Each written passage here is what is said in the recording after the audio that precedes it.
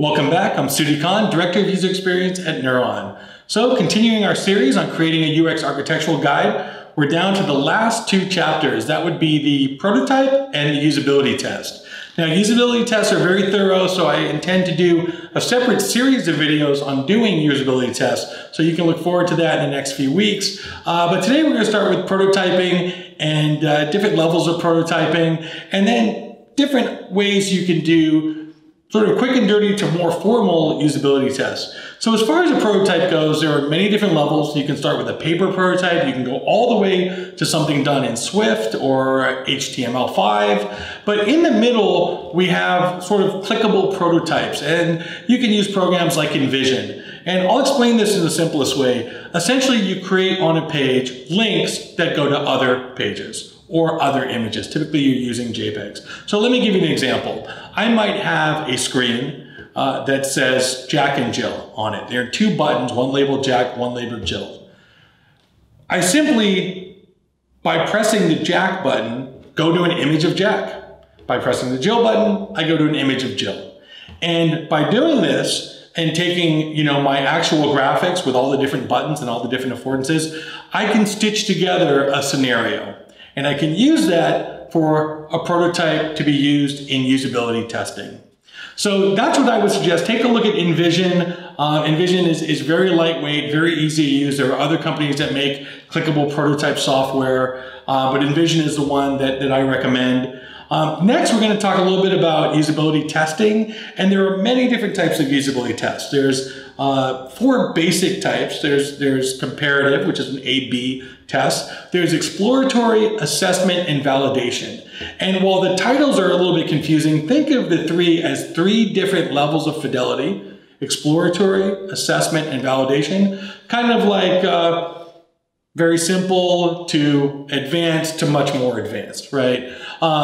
So in an exploratory test, you're really just trying to test out the basic interaction model. Does it make sense to a user when they get to that start screen or they get to that key scenario that you're defining, for example, a checkout process? Do they kind of know how they got there? What can they do? How do they exit? What do they expect when they click on a particular button? If you give them a particular task, like do this or do that, are they able to understand where they might go? So that's the exploratory test. Assessment is kind of that mid-fidelity. You might be doing that in InVision. You might be doing that in something a little bit more advanced, like Xur or Balsamiq.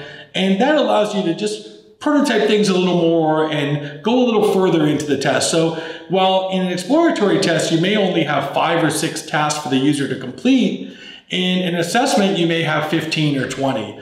Validation, finally, is the last test, and that's done typically using either real HTML or Swift, Xcode, whatever you're programming in, and it really is kind of the last step before product release. One of the reasons it's important to do assessment and validation is that sometimes you assess things and you make changes, and those changes actually create more problems or other problems that might be unforeseen. So that's a little bit on the different types of tests. I would say that, as tips, be sure to write a test plan. Write a screener, and you can take a look at what that is online. It's really something the way you screen test subjects. Be sure to have a moderator script and the correct environment to test in. Try not to bias things too much. You want the moderator to be as neutral as possible.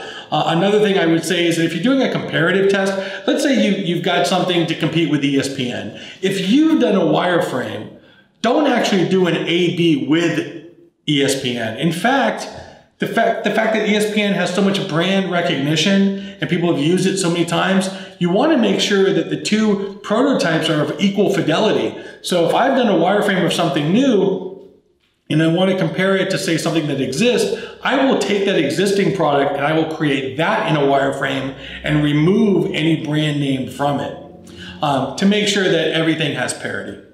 Okay, thanks a lot. I hope that helps. And again, take a look at our style guides and our forthcoming series on usability testing. Take care. Thanks for watching.